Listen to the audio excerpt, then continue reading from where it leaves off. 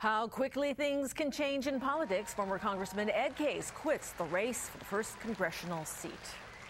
Good evening. It came as a surprise announcement at the state Democratic convention.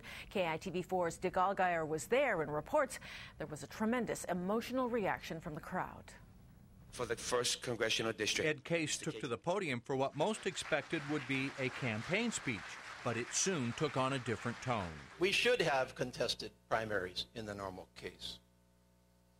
But given what's at stake and last week's election results, I've concluded we need to make that decision now. So today I withdraw my candidacy in favor of Colleen. The ovation lasted for several minutes. Case joked it was the best applause he'd ever gotten for a speech.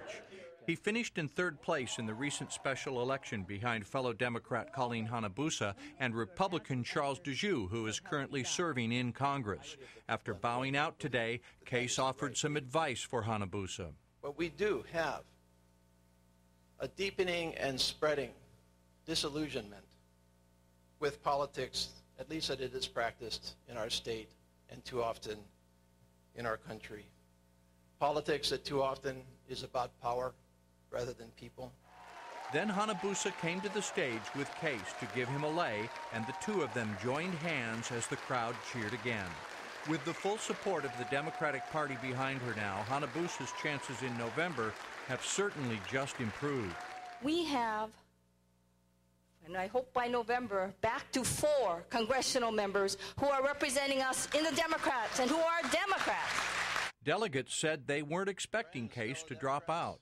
Not at all. That was a complete surprise. But they say it's the best thing for the party.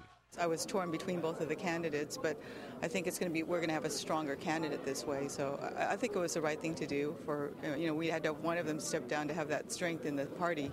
So it was an interesting weekend at the Democratic convention. Yesterday, the battle was joined between candidates for Governor Neil Abercrombie and Mufi Hanneman. Today, the race between Case and Hanabusa came to an abrupt end. Dick Allgaier, KITV4 News.